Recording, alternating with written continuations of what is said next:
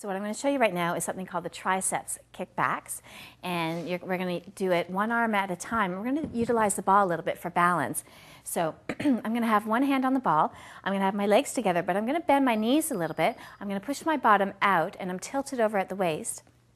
I've got my weight in my hand, and I'm going to bring the weight up, bring my arm up so that my elbow is in line with my waist, and my upper arm is going to stay in line with my rib cage area, and it's not going to move from that position. And I'm basically going to kick the weight back, so hence the name kickbacks.